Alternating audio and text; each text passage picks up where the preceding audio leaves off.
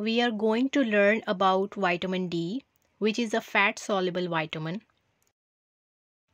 The biologically active form of vitamin D is 1,25-dihydroxycholecalciferol, or simply calcitriol. There are two forms of vitamin D that we consume in our diet. One is ergocalciferol or vitamin D2. It is obtained from plant sources.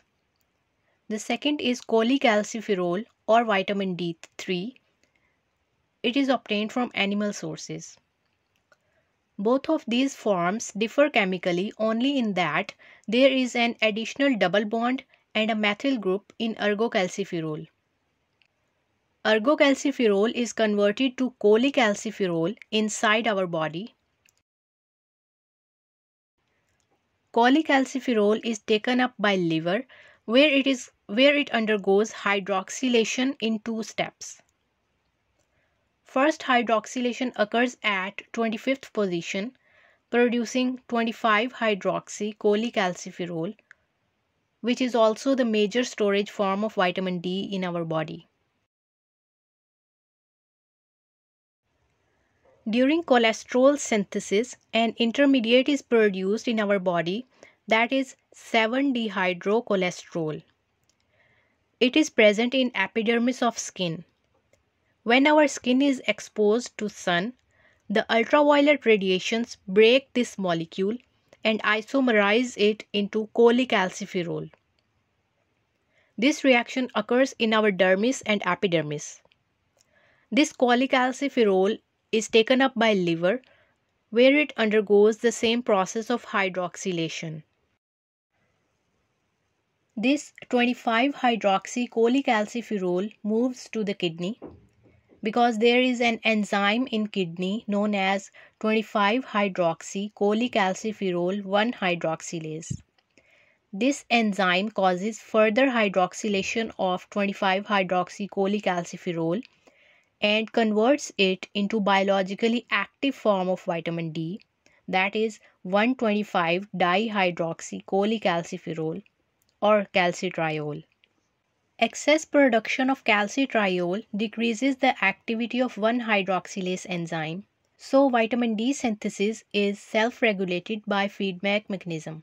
The activity of this enzyme 1-hydroxylase is tightly regulated by low levels of plasma phosphate and calcium.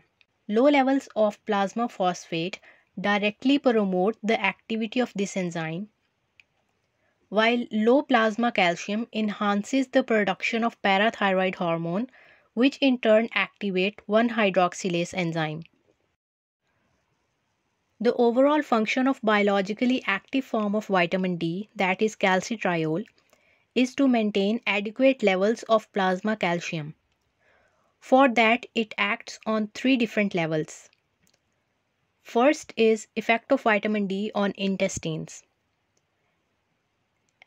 As calcitriol enters the intestinal cell, it binds to a cytosolic receptor, forming a calcitriol receptor complex. This complex then moves to the nucleus, where it selectively interacts with DNA, leading to the synthesis of specific calcium-binding proteins. These proteins carry out intestinal absorption of calcium.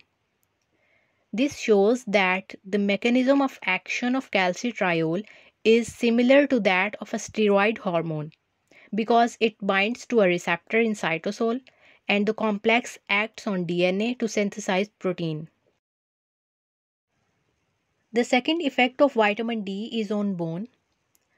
During adequate calcium levels in our body, calcitriol stimulates calcium uptake by bone, that is essential for bone mineralization.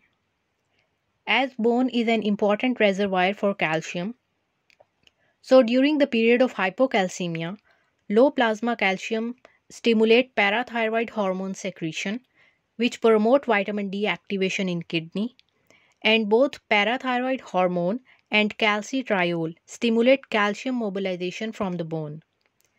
This results in increased normal plasma levels of calcium. The third effect of vitamin D is on kidney, where it acts on renal tubular cells and increase reabsorption of calcium back to the plasma. The clinical indications of vitamin D include rickets, in which there is incomplete mineralization of bones, resulting in soft, pliable bones in children. While in adults, the demineralization of pre-existing bones occur due to vitamin D deficiency, which increase their susceptibility to fracture. This condition is termed as osteomalacia. Then there is renal osteodystrophy, which is seen in patients with chronic renal disease that result in decreased ability to form active form of vitamin D. This condition can be treated with calcitriol supplements. Coming to the toxicity of vitamin D, like all fat-soluble vitamins, vitamin D can be stored in the body up to toxic levels. So high doses of vitamin D can cause hypercalcemia, which can lead to calcium deposition in arteries and other organs.